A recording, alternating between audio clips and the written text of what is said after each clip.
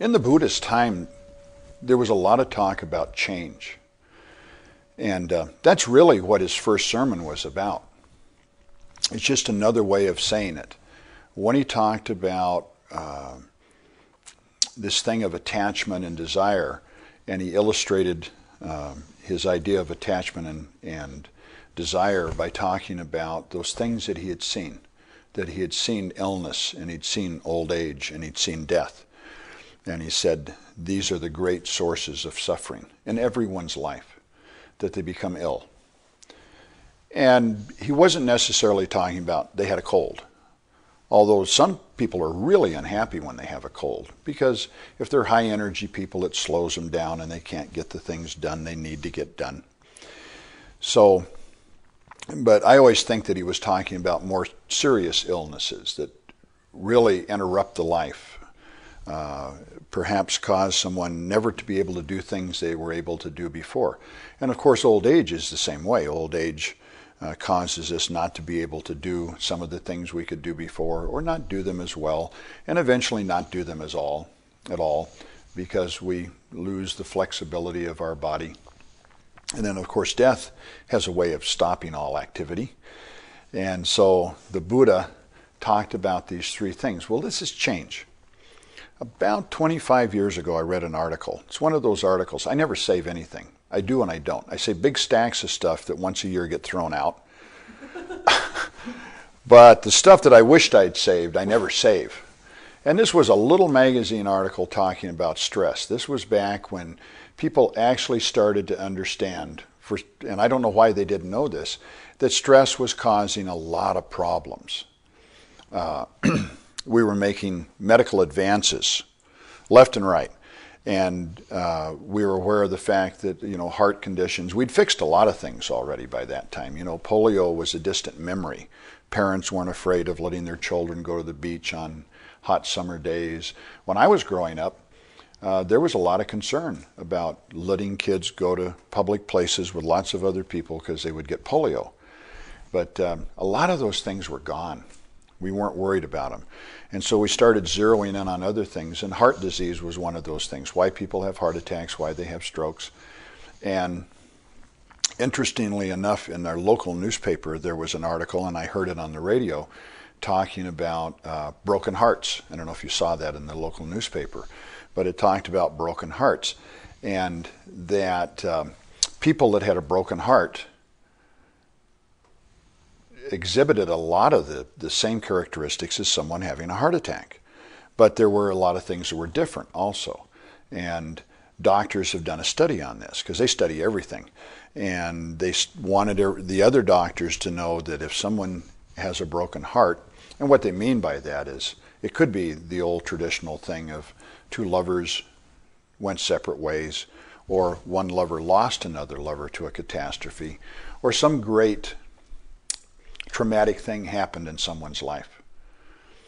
And it hit them so hard that they exhibited the attributes of having a heart attack. The heart didn't function very well.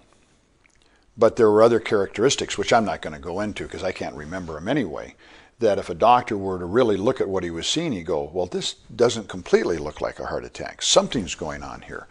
Well, one of the things is that people with a broken heart can recover in a week or two. Where people with a heart attack, it takes 2 or 3 or 4 or 5 or 6 months to recover from a real heart attack. And that's basically because there hasn't been damage done to the heart. There's been damage done to the human being in the sense that they're responding to some great stressful situation, and the heart is kind of not doing its job. Back about 25 years ago when I read this article, it was talking about stress and how it affected our life and how it affected us and our families and our health. And the thing that I caught on it, because at that time I was going through a lot of change myself, and it listed these various stressful situations. And if you've been around here very long, you've heard me use this as an intro to a talk before, because I thought it was so very interesting. It talked about these very, very stressful situations for people. Divorce was one of them. And I think everybody would go, yeah, if you don't have to have had a divorce. All you have to do is be around people that are having a divorce, or get really lucky like I did one time and spend almost a year with a friend who was going through a divorce and kind of holding his hand as he went through this really awful experience. Because I think happy divorces are pretty uncommon. They're only in movies. Yeah, you take the house and I'll take the dog. You take that car, I'll take this car. And let's do coffee next week.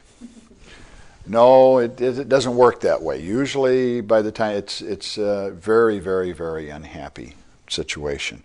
So divorce was right at the top of this list. And this list was not made up like this is more and this is less stress.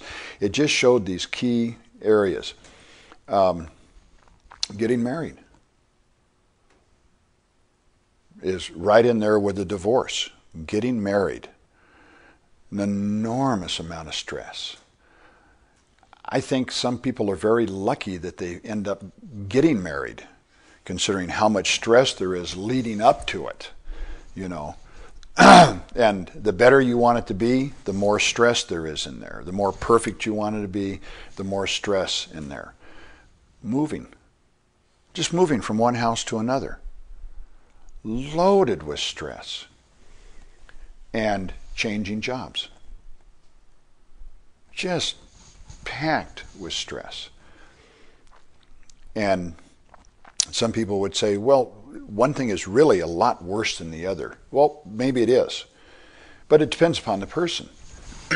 Some people can go into getting married and have very little stress. I mean, women accuse men of that all the time.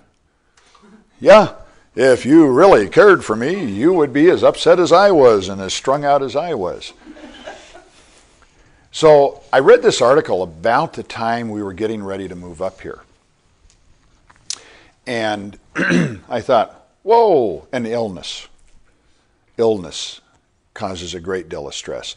Not just the fact that you're ill, but the way it changes your pattern of life.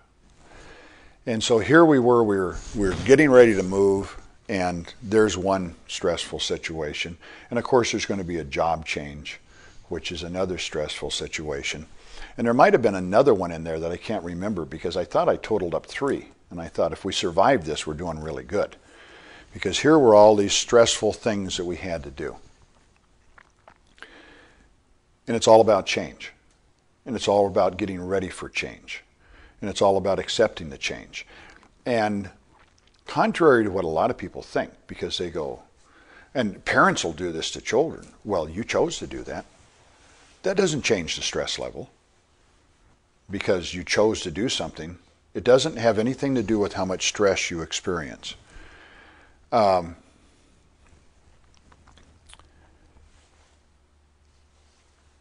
It doesn't even have anything to do with how much stress you experience it if it's something you want. Okay, Kaya just got a job. Kaya's got to be going through some stress. May not feel bad to her, but it's still there. Because think of your first day on any job you ever had. You want to do good. Unless you've got serious psychological problems, you want to make a good impression. All the way across the board. You want to make a good impression with everyone. And you're very much attuned to that. That kind of sometimes can get in the way of doing a good job. You spend so much time trying to be good that you have a hard time being good. So, this stress thing. Jackie has a running affair with a water god. You know, I made a mistake when she called me all excited about our website, and I said, well, at least you haven't had another water pipe break. That was, you know, put foot in mouth. She informs me, oh yes, I have, and half the water to my house is turned off because another water pipe broke. And I'm trying to imagine, how can somebody must be going out there with sledgehammers and breaking this stuff. How could water pipes continue to break like this? That's very stressful because that's a big interruption in your routine.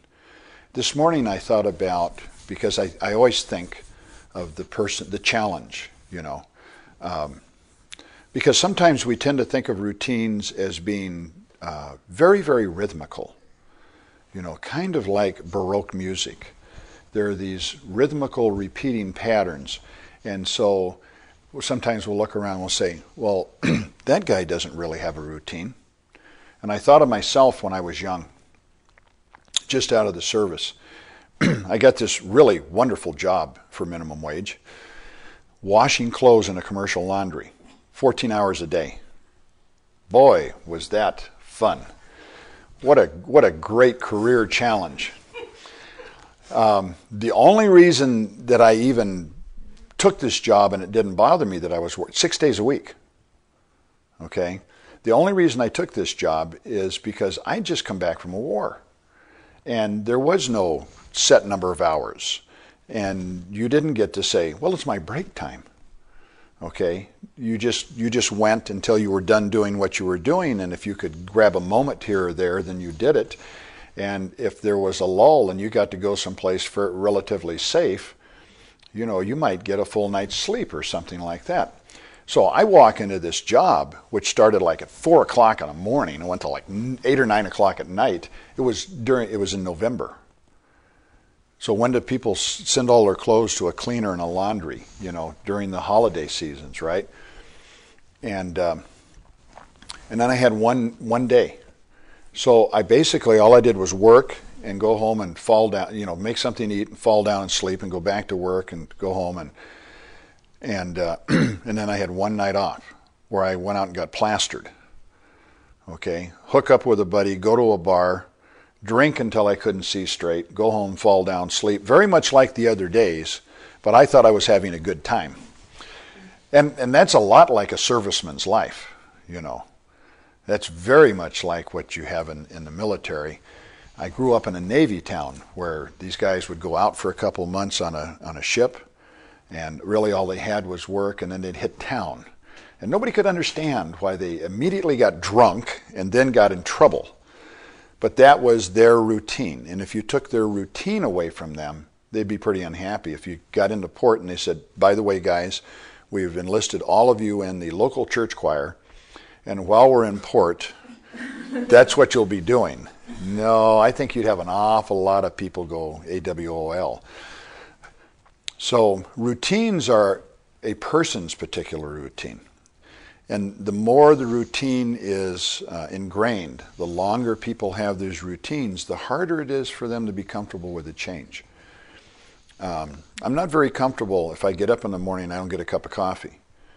Now, some people think that's because I'm a big grump in the morning, which I am. And some people think that's because I'm not a morning person, which I'm not a morning person. And some people think that's just because I spoil myself, which maybe I do. But the reality is my routine, all of my adult life, is to have a cup of coffee in the morning before I try to make any decisions about anything. And the silliest thing anybody can do is in the morning, the first hour I'm up, is ask me a question. It just makes absolutely no sense. I don't understand why people talk to people in the morning. Okay, that's not what morning's for. Morning's for waking up, right? And that cup of coffee, that little bit of extra jolt, that little bit of caffeine, is to help me wake up. And that's what the hot shower is for, too, is to help me wake up. And that's my routine. And if you change my routine, you've got one unhappy person on your hands. Okay, and you may feel it's really necessary to change this routine, but that isn't going to change the fact that I'm not very happy, and I might not be happy the whole rest of the day because you trampled on my parade. You messed with my routine. You didn't let me wake up before you wanted me to do something. And if you happen to be one of those, I think of them as a Freudian hysteric that wakes up in the morning with a smile on your face, you know, and you're awake, and you get up and you do things and you make decisions, I personally feel there is something seriously wrong with you. Yeah, it's genetic defect going on there. And you're the same person at 8:30 at night, you're sleepy. And if somebody asks you to make a decision, you resent it. But it's just a difference, that's all it is. It's just how we're different, that's our routine. The routine may have really good reasons, maybe our biological little clock, circadian clock, and how we function and all of that. But it's still our routine. It's what we're used to. We look to be comfortable. And it's not selfish. It's a very reasonable thing. We look to be comfortable. And then we become uncomfortable. And we have problems. We get unhappy. We suffer discontent. And this is what the Buddha taught. I don't know whether the Buddha was a morning person, or he was a night person, or he was one of those oddities that was stuck in the middle. I had someone describing the other day. They started talking about, well, I'm not really a morning person. I went, oh, so you're a night person? Well, I'm not really a night person. And I never could figure out what they were, because they didn't, as they were explaining this to me, I couldn't get the part where they woke up, where they became alive. I couldn't figure out whether they were awake from the moment they got up till they went to sleep, or they were asleep from the moment they got up and they went to sleep. But this change in routine, whatever it is, whether it's a broken water pipe, or it's a house that burnt down, or it's just simply a change at your job. Maybe a change you asked for. You said to someone, let me do that, I can do that. Let me show you I can do that. And then you have to do it. And it's different from the daily routine that you've had, and you become uncomfortable, because we are creatures of habit. As the Buddha said, we are great bundles of habit, good and bad. And the practice is to go in and untangle that bundle and try to pull out the bad habits and not disturb the good habits too much. But at the same time, we're pulling out those bad habits to try to understand what our good habits are, and to understand they are habits, and to learn how to exhale and to relax a little bit, and to not get upset when even our good habits, the good things we do, get interrupted. Because life is one interruption after the other, and you cannot escape it, no matter what you do. It has nothing to do with how good you are. It might have something to do with how bad you are. I don't know. I believe very much in the law of karma. But you can be as good as you possibly can be, and a water pipe will break. And in Buddhism, we have this great excuse for that. We just say, well, that's karma from a previous life. Because obviously, Jackie hasn't done anything in this life that she should be punished for, but she was a little snot in her last life, and so it's all coming to roost in this life. But these things are going to happen. No matter what you do, they're going to happen. It's called living. And you've got a choice. You've got a choice between living, and you've got a choice between hiding. And the hiding choice isn't a very good one. You can turn that into a routine that's comfortable, and if you hide effectively enough, you can get so comfortable with it you think you've got something going on. I like to tell people they act like they were raised in a closet. Because a closet is except for people like me that's a little bit claustrophobic, everybody else, it's a pretty good place. Because it's constant. It's always dark. You can reach out in all directions and feel all the walls. You might have to jump to feel the ceiling. Everything's known. No surprises. It might be a little boring, but it certainly is comfortable. Even boredom can be comfortable. Listen to people complain about it. Everybody knows at least one person that thinks their life is boring and there's no challenge in it. And so they share this with you, don't they? You get to listen to how boring their life is and how there's no challenge in it. Over and over and over again.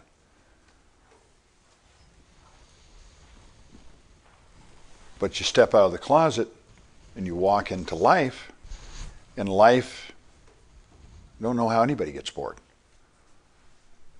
Because if you're outside the closet, if you're fully engaged in life, if nothing else, you got to deal with this change. You've got to deal with the stuff that you can't control. That's another thing the Buddha talked about, was trying to control things. It goes right with change. I want to stop this change. You can't do it. It won't happen. You can't control yourself. You can't control anything else. So you have to accept change. It's constant. Whether it's the fact that you get ill, whether it's the fact you get up in the morning and you can barely move because your body is not working with you, whether it's the fact that you don't like what you see when you look in a mirror.